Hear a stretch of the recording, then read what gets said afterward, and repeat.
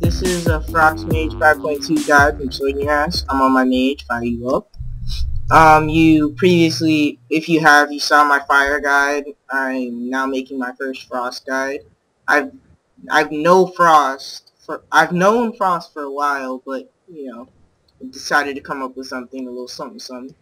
I'm gonna do talents, glyphs, maybe even gems, and a little tips here and there.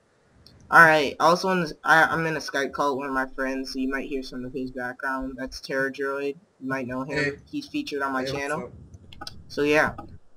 Alright, let's get into detail of this. On the first row, this is a no-brainer, guys. Don't go into Ice Flows. Don't go into Blazing Speed. Go into Presence of Mind. Everybody wants that quick Presence of Mind ring of Frost, palm ring, real nice. And, you know, get somebody frozen. Alright. Let's go into the next row. Ice Barrier. If you see my fire video, I kind of explained Flame Go a little bit more, so if you want to get a little bit of detail on that, go to my fire video. But, you know, we've always gone with Ice Barrier, and we always will be, so Frost Mage is Ice Barrier all the way. Next Ring of Frost, obviously, because I was showing you the palm ring, but I was also thinking Frost Jaw, but that's more of a fire thing, so I wasn't going to do it. The Ring of Frost definitely controls the group, blah blah blah, yeah. Next row, I've seen people go into Greater Invisibility. Hands down, you should go into Cold Snap. Like, there's no choice here. Cauterize is more of a PvE thing, or maybe if you're running with a healer. Greater Invisibility, I can't even see that useful in any sense, unless you're maybe running with a healer. I don't know. I couldn't see it. Cold Snap, get that 30% heal, and reset your ice block so I can ice block cold snap it after my hypothermia comes back down. I can use it again. Yeah. I'll use it again later in the video, obviously, when the hypothermia comes down.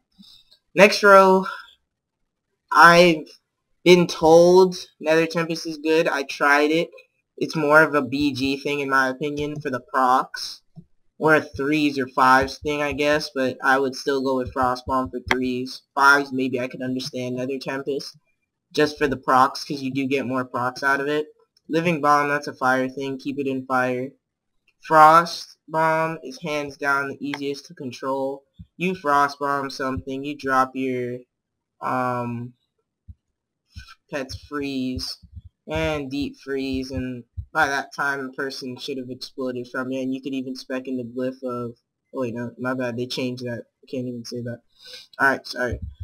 But yeah, Frost Bomb all the way. It's the best thing right now for Frost Mages, unless you're doing 5s or Battlegrounds. Just for the ticks, I'd go for Nether Tempest. But yeah. Next row, a lot of people have been questioning me on this, on my server, Ribbon Dare. People have been like, oh, Incanter's Ward is a shield. Why wouldn't you go for that Absorb?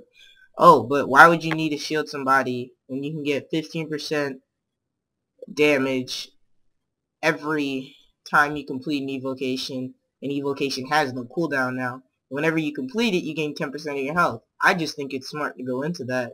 If I can peel somebody off, and because you know we're all about peels, just freeze them and go over here and heal a little bit, heal, and then go back into the fight. And then freeze them again and run away and heal again, blah blah. I just think Invocation is a little bit better now because it has no cooldown. Even in 5.1, it was pretty good because it healed for 40%, but it was the regular Evocation channel. This is cut in half for the Evocation channel. I believe the regular one's about 4 seconds. 4 or 5 seconds, whatever. And it healed for 40%. Now it's 50% less of a channel, no cooldown, and it gives you 15% spell damage after completing it for 1 minute or 59 seconds or whatever. Because technically it starts off a little bit late. That's just the delay of the game. You see how it starts on 59 seconds. Yeah. Alright, let's go into glyphs. I've been questioning whether or not the glyph of deep freeze is good anymore, because 1,000th of a second, or 1,000th second, which is just 1 second, off of your deep freeze, And I was so reliant on the 4-second deep freeze that having 3 seconds now is just kind of weird to me. But the global cooldown is a big benefit because when you're running with a melee like I do, I run with a rogue. You're gonna frost bomb, pet freeze, and then you could easily lose your chance to deep freeze because somebody else is DPSing it. So if it's not on the global cooldown, you can just use it right there and then. If it is, you gotta wait for it, and you could have lost your chance to burst. So I mean, you could try it out, see if you like it or not. I'll tell you something you could switch it out for. But yeah, the next thing I went for was Glyph of Frost Nova. I know a lot of people are like haven't even used this glyph, but I like it because I'm usually going against a lot of melee teams, from the Death Knights to the Warriors to the Rogues. In my opinion, I just hate having them on me because I love pre-casting. It's just fun about being a mage. So if I can get what's the regular cooldown? Every 20 seconds I can get a Frost Nova off instead of 25 seconds, I'm taking that, of course. And Glyph of Evocation, every mage is gone with it. If you don't go with it, it's a no-brainer. You just should. Also for something you could sub in Glyph of Deep Freeze for, you can use Glyph of Armors. This one just kind of increases the defense effect of your armor, so it might slow for a little bit longer. The mastery would the mage armor would increase to 50% reduction of harmful effects, and blah. You guys get it. The next thing would be, what is it? Glyph of Ice Lance or Glyph of Icy Veins. I was thinking about Ice Lance just because if there's nobody within the Ice Lance range, it will do another Ice Lance to your target. But that's dangerous just because if you have someone polyed, I believe it does go to that person. I don't know, I haven't tried it completely because I don't even have the glyph. I've just been rolling with the Deep Freeze glyph. And Glyph of Icy Veins, I could see how it would be helpful, but in the same sense it wouldn't be, because when I burst, I usually get my Deep Freeze off, then Frost Bomb. So my Frost Bomb has to be quickened to just 2 seconds with the Icy Vein spell haste. So that's why I don't use it. But it can do more damage if you have them frozen and you get 2 or 3 Frost Bolts off. So in that sense, it does make sense. Just a little tip. You can... Oh my gosh. Sorry, I have my pet freeze messed up. There we go. Okay. I'm going to show you on this goat right here. You see how he's here? Frost Bomb,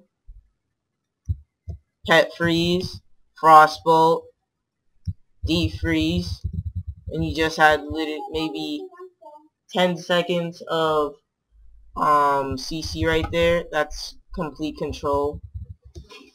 Wait, let's see that again. 7 seconds right there, plus the 3-second Deep Freeze. That's about 10 seconds, yeah. So, I mean, that's just a quick combo. Another combo for your burst. Well, my burst. Let me go to it right now. Icy Veins. Number show tooltip, Icy Veins, /cast Icy Veins, /cast Berserking, which is my ratio because I'm a troll. And literally, I'm a troll race, not a troll, you know. I'll troll you, ha ha ha. And my Malevolent Gladiator's badge of dominance for the spell power bonus. So I'll kind of show you what I do when I set up for my burst. I would Frost Nova, burst, Frost Bomb, deep, and then just go into bursting. And once deep is down, I'd mirror image and keep going, and yeah, and use my pet freeze and all that good stuff.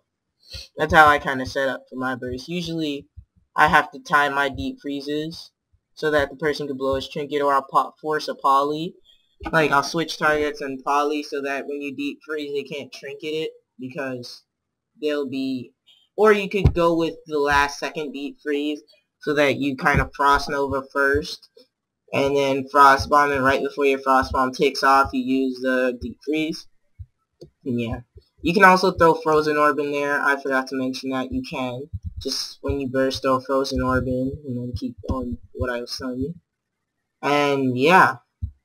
Also a tip, I just did this for questing. When you don't have a target, or when you have your water elemental targeted, your water bolt heals your water elemental now. It's pretty cool.